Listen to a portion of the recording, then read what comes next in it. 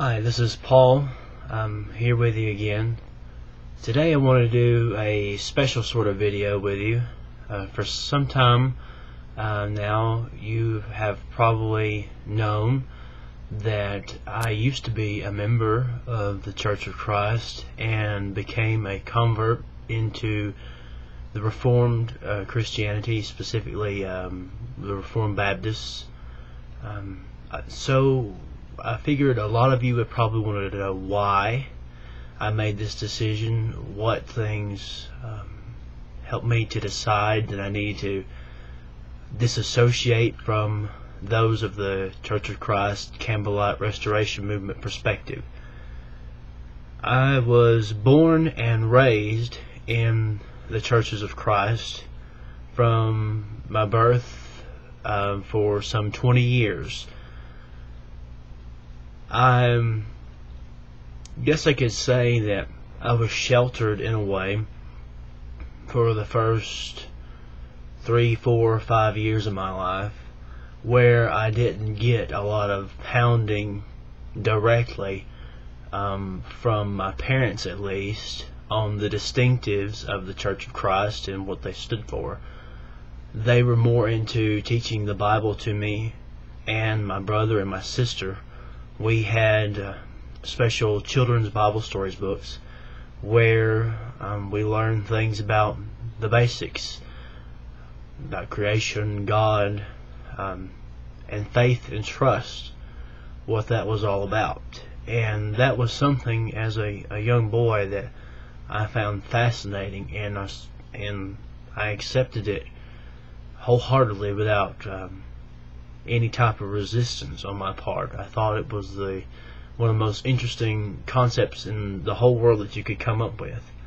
I remember reading a passage in the Bible that talked about how we had to trust the Lord or else we would surely die. And I wrote a poem, I still have it to this day, on one of my tack boards. I believe it was about 11, 12. I remember that moment when I was contemplating that passage, where I was living at the time inside the city of Coleman, in our garage of all places, and I remember how happy I was just thinking about that. But by that time already we were getting drilled a whole lot, my brother and sister and I, about the distinctives of the Campbellite faith.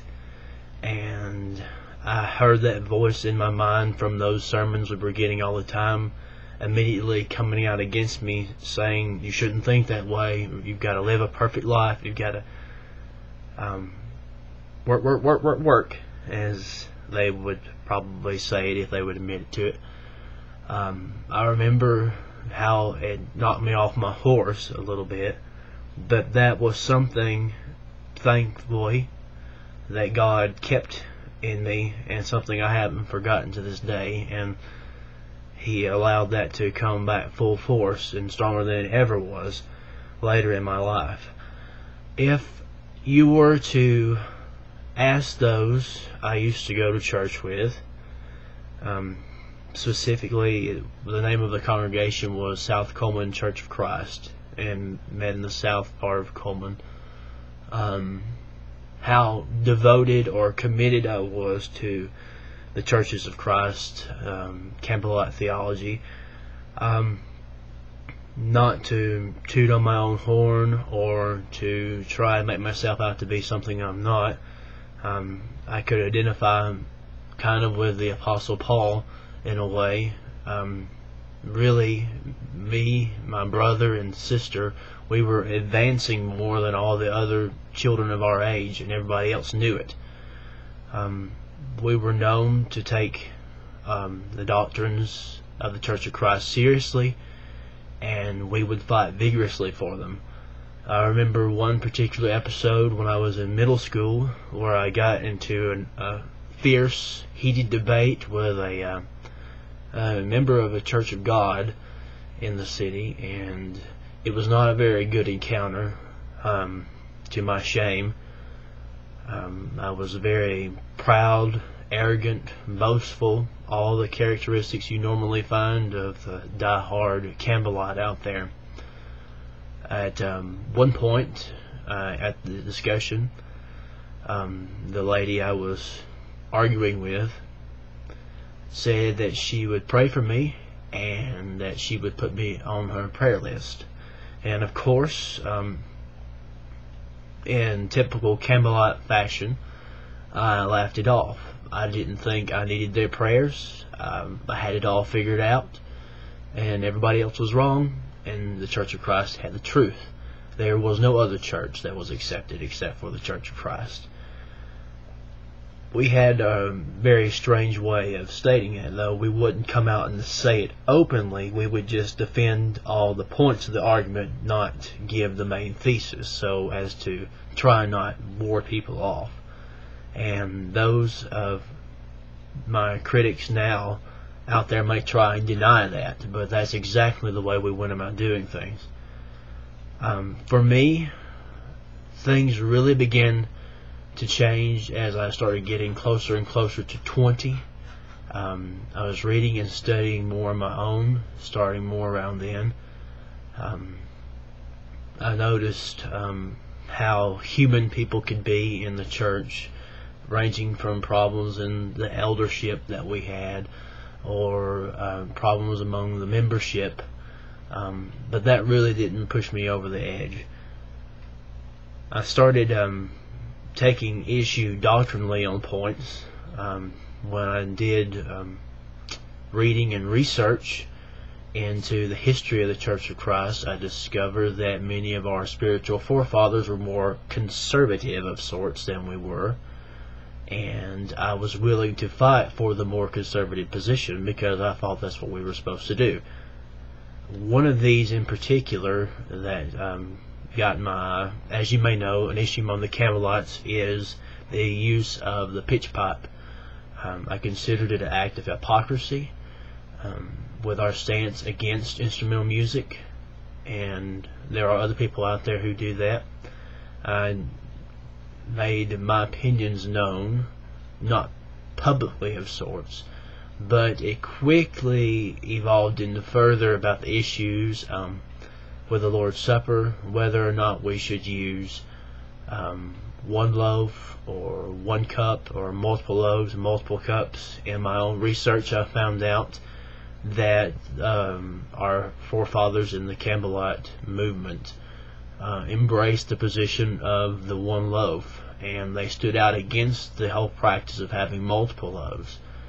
And they were coming to a lot of the same conclusions that I was coming to, that the early church, when they met, they particularly had one loaf, one cup. It was all symbolic. Of course, then the congregations were smaller, probably house churches.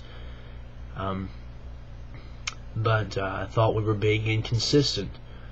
And when I tried to come out publicly in favor of that point, I was politely kept from doing so. Then I went off to a well-known Campbellite Christian college, my first year of college at Florida College. It's a college near Tampa, Florida, Temple Terrace community, well known among conservative churches of Christ.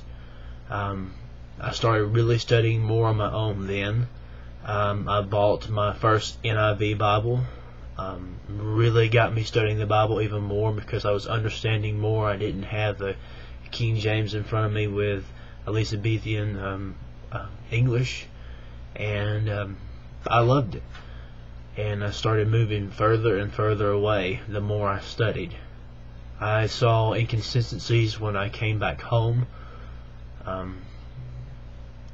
Our teachings on issues related to Calvinism.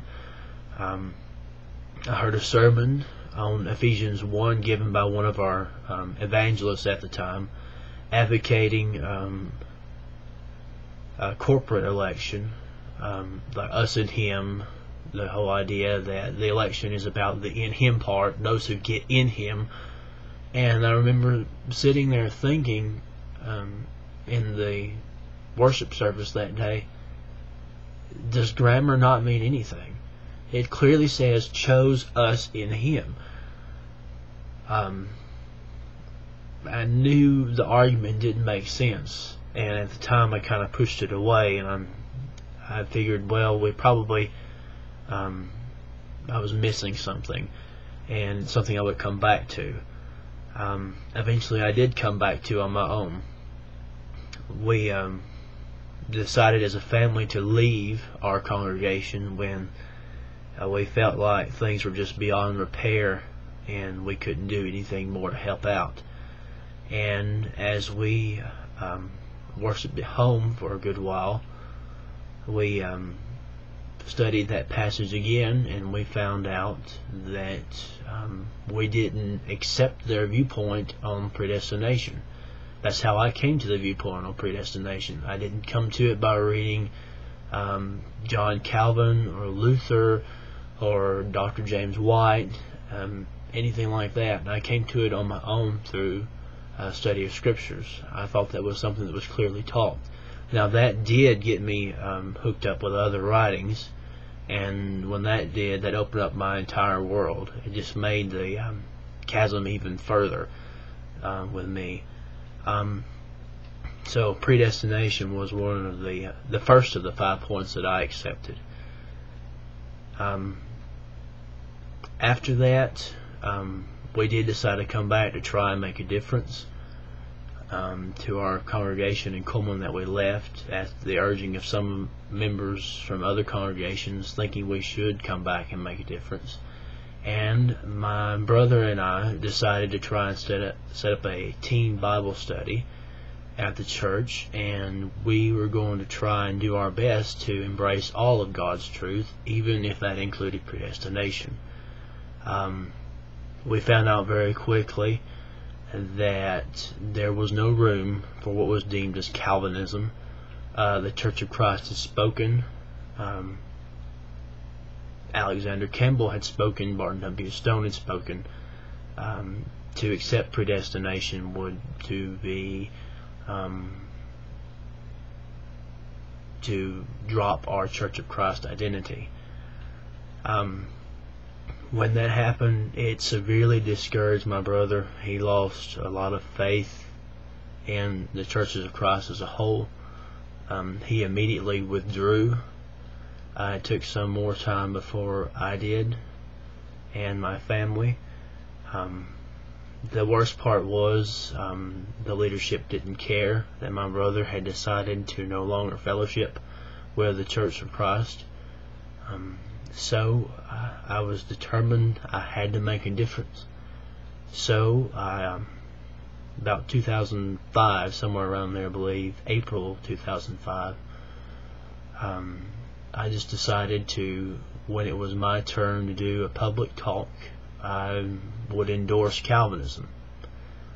And I did. It was about a 15-minute talk. I didn't quite get finished with it because the church would not let me finish it.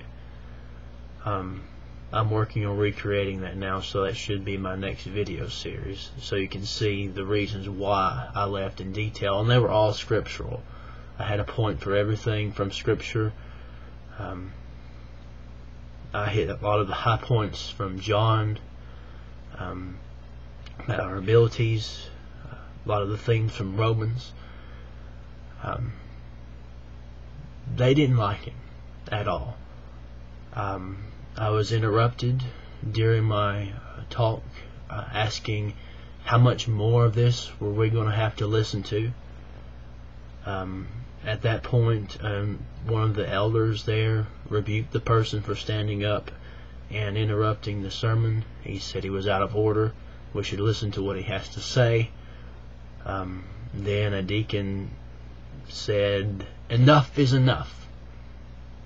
And I closed my Bible and went home, and that ended my relationship permanently with the Church of Christ. Since then, my family and I have been worshiping at home. We have Bible studies and worship service every Sunday, and we discuss freely those issues that divide us with the Church of Christ. with the issue of Calvinism, especially, as when I formally broke from the Church of Christ for the last time, it allowed me to fully accept more the idea of limited atonement and perseverance of the saints. Also, I was able to come back to the point of justification by faith and really get into those scriptures that teach it. And to me, that has been the best thing about the whole experience, was to have a complete understanding of what I understood, maybe in kernel form as a young man, and it was robbed and suppressed from me.